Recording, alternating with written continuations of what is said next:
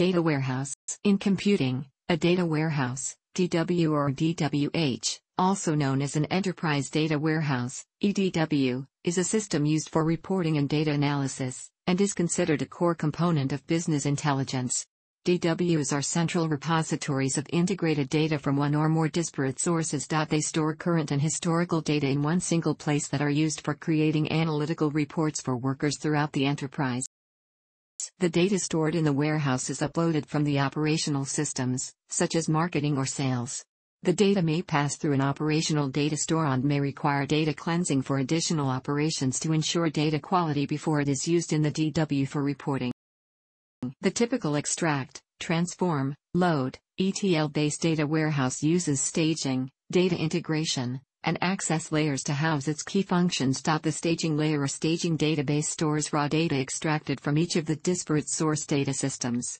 The integration layer integrates the disparate data sets by transforming the data from the staging layer, often storing this transformed data in an operational data store, ODS, database. The integrated data are then moved to yet another database, often called the data warehouse database, where the data is arranged into hierarchical groups, often called dimensions, and into facts and aggregate facts.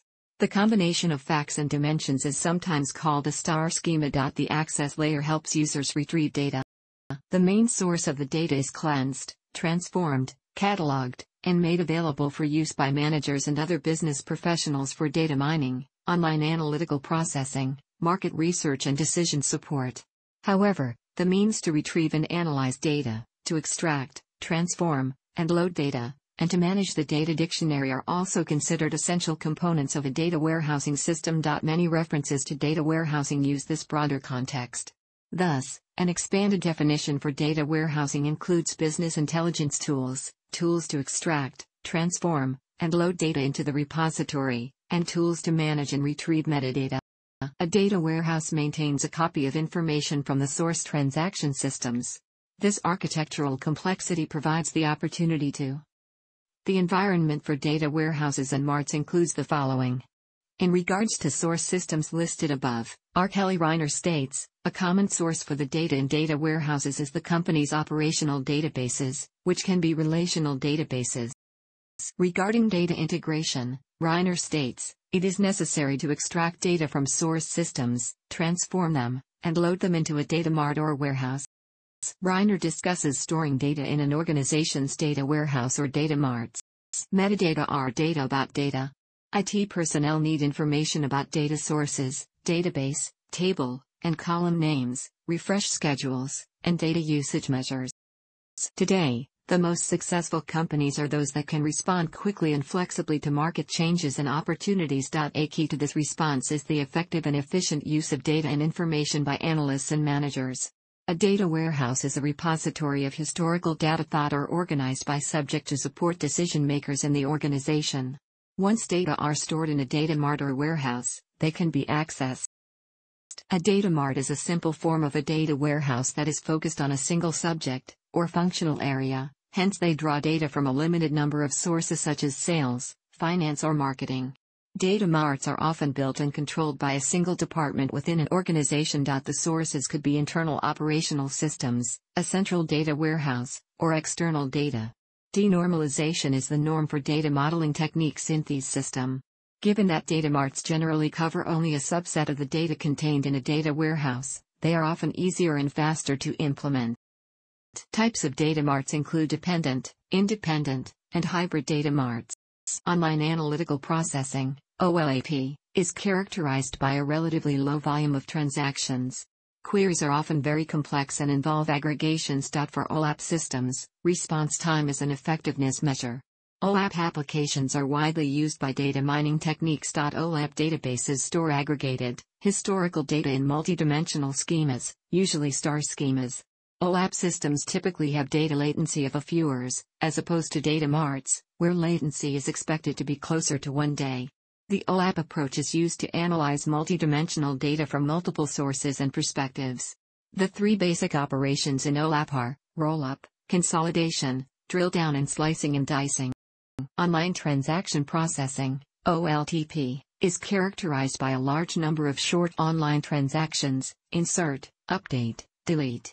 OLTP systems emphasize very fast query processing and maintaining data integrity in multi-access environments. For OLTP systems, effectiveness is measured by the number of transactions per second. OLTP databases contain detailed and current data. The schema used to store transactional databases is the entity model, usually 3NF. Normalization is the norm for data modeling techniques in this system. Predictive analytics is about finding and quantifying hidden patterns in the data using complex mathematical models that can be used to predict future outcomes. Predictive analysis is different from OLAP in that OLAP focuses on historical data analysis and is reactive in nature, while predictive analysis focuses on the future. These systems are also used for customer relationship management, CRM. The concept of data warehousing dates back to the late 1980s when IBM researchers Barry Devlin and Paul Murphy developed the business data warehouse. In essence, the data warehousing concept was intended to provide an architectural model for the flow of data from operational systems to decision support environments. The concept attempted to address the various problems associated with this flow, mainly the high costs associated with it. In the absence of a data warehousing architecture, an enormous amount of redundancy was required to support multiple decision support environments. In larger corporations, it was typical for multiple decision support environments to operate independently. Though each environment served different users, they often required much of the same stored data. The process of gathering, cleaning and integrating data from various sources, usually from long-term existing operational systems, usually referred to as legacy systems, was typically in part replicated for each environment. Moreover, the operational systems were frequently re-examined as new decision support requirements emerged. Often new requirements necessitated gathering, cleaning and integrating new data from data marts that was tailored for ready access by users. Key developments in early years of data warehousing were: a fact is a value or measurement, which represents a fact about the managed entity or system. Facts, as reported by the reporting entity, are said to be at raw level. For example, in a mobile telephone system, if a BTS, base transceiver station, received 1,000 requests for traffic channel allocation, it allocates for 820, and rejects the remaining, it would report 3 facts or measurements to a management system. Facts at the raw level are further aggregated to higher levels in various dimensions to extract more service or business relevant information from it. These are called aggregates or summaries or aggregated facts. For instance, if there are 3 BTS in the city, then the facts above can be aggregated from the BTS to the city level in the network dimension. For example, there are 3 or more leading approaches to storing data in a data warehouse. The most important approaches are the dimensional approach and the normalized approach. The dimensional approach refers to Ralph Kimball's approach, in which it is stated that the data warehouse should be modeled using a dimensional model/star schema. The normalized approach, also called the 3NF model, third normal form, refers to Bill Inman's approach, in which it is stated that the data warehouse should be modeled using an ER model/normalized model. In a dimensional approach, transaction data are partitioned into facts, which are generally numeric transaction data, and dimensions, which are the reference information that gives context to the facts. For example, a sales transaction can be broken up into facts such as the number of products ordered and the total price paid for the products, and into dimensions such as order date, customer name, product number, order shipped to and billed to locations, and salesperson responsible for receiving the order.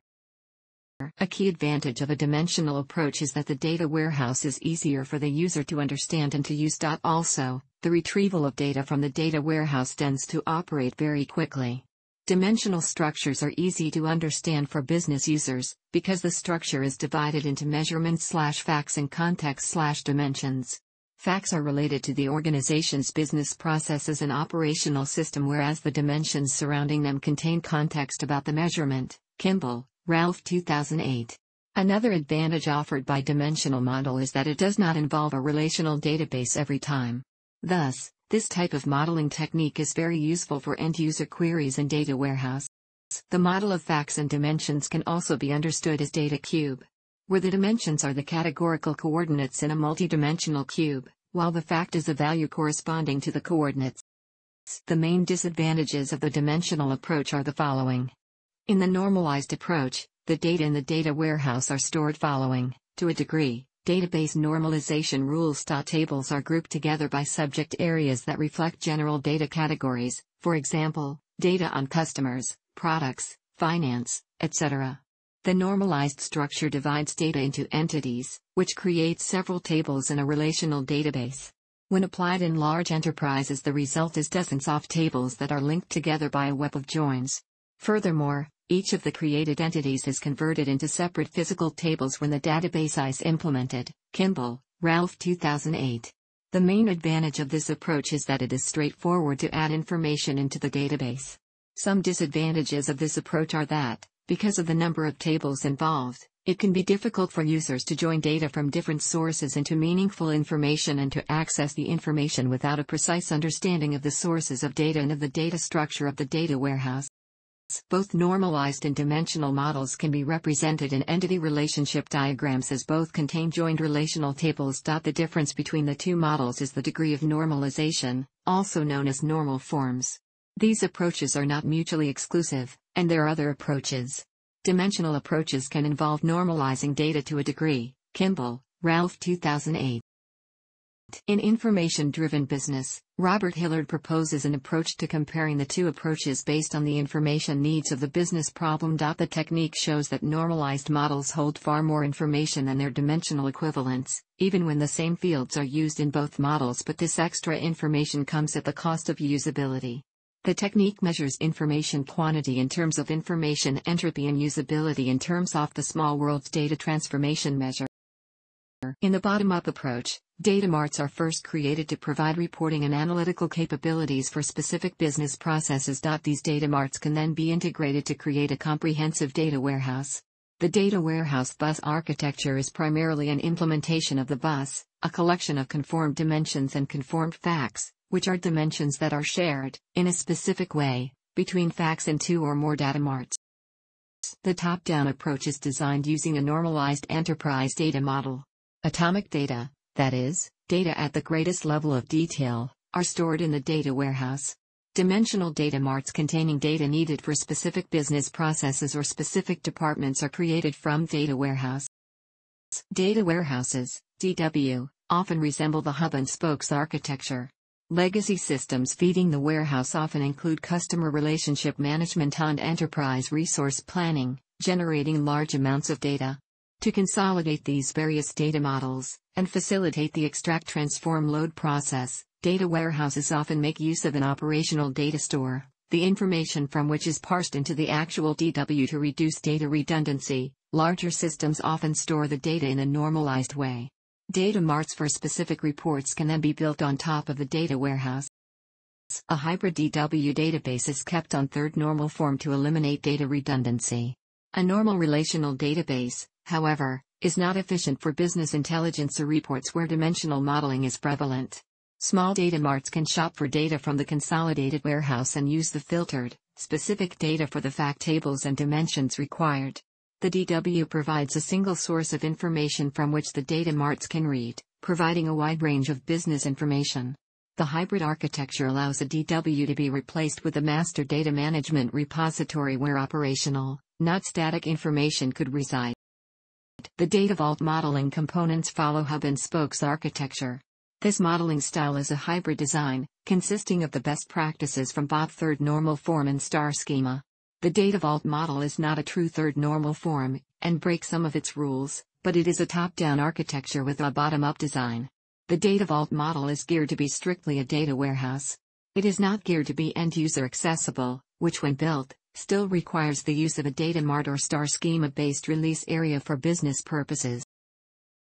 There are basic features that define the data in the data warehouse that include subject orientation, data integration, time variant, non-volatile data, and data granularity. Unlike the operational systems, the data in the data warehouse revolves around subjects of the enterprise, database normalization. Subject orientation can be really useful for decision-making. Gathering the required objects is called subject-oriented. The data found within the data warehouse is integrated. Since it comes from several operational systems, all inconsistencies must be removed. Consistencies include naming conventions, measurement of variables, encoding structures, physical attributes of data, and so forth. While operational systems reflect current values as they support day-to-day operations, data warehouse data represents data over a long time horizon, up to 10 years, which means it stores historical data. It is mainly meant for data mining and forecasting. If a user is searching for a buying pattern of a specific customer, the user needs to look at data on the current and past purchases. The data in the data warehouse is read-only, which means it cannot be updated, created, or deleted. In the data warehouse, data is summarized at different levels. The user may start looking at the total sale units of a product in an entire region. Then the user looks at the states in that region. Finally, they may examine the individual stores in a certain state. Therefore, typically, the analysis starts at a higher level and moves down to lower levels of detail. The different methods used to construct/organize a data warehouse specified by an organization are numerous. The hardware utilized, software created, and data resources specifically required for the correct functionality of a data warehouse are the main components of the data warehouse architecture. All data warehouses have multiple phases in which the requirements of the organization are modified and fine-tuned. Operational systems are optimized for preservation of data integrity and speed of recording of business transactions through use of database normalization and an entity relationship model. Operational system designers generally follow COD's 12 rules of database normalization to ensure data integrity. Fully normalized database designs, that is, those satisfying all COD rules, often result in information from a business transaction being stored in dozens to hundreds of tables. Relational databases are efficient at managing the relationships between these tables. The databases have very fast insert/update performance because only a small amount of data in those tables is affected each time a transaction is processed. To improve performance, older data are usually periodically purged from operational systems. Data warehouses are optimized for analytic access patterns.